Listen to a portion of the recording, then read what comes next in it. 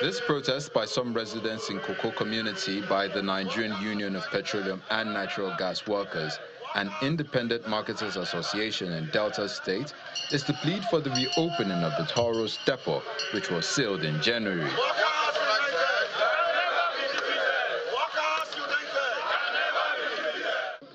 We are also saying no to this systemic and or gradual exploitation or enslavement of independent petroleum marketers. In that, okay, now you've heard of it, how much we have here. Because when they are bringing these vessels, it is our monies they use to bring these vessels before distributing to us. And we cannot get that access without going to NNPC retail portal. And we've been shut out of this portal for over a month. Is it difficult for a country to know what is happening if a water is inside the vessel, to know what caused it? For 5 months, for crying out loud, we are pleading to the government, pleading to this government. They are trying also join the IPMAN. We work together to beg. Our customers' money are tied down. People borrow money from bank to buy this product.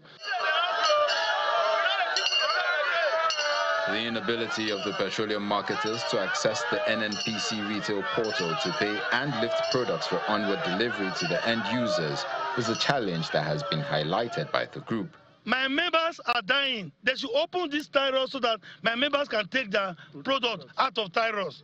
That is one. 2, they should open the NNPC, the NNPC retail portal for us to access it, to buy it directly from the government. Apart from IPMAN, the indigents of Koko community and environs say they are suffering from the adverse economic impact of the closure of the Taurus depot and jetty.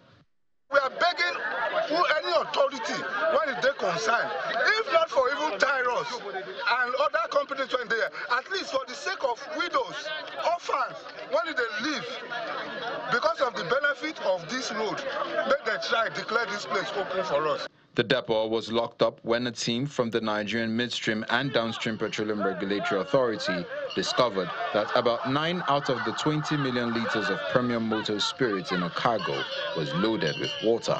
The protesters appealed to the Nigerian Midstream and Downstream Petroleum Regulatory Authority to conclude their investigations in order not to push stakeholders out of business.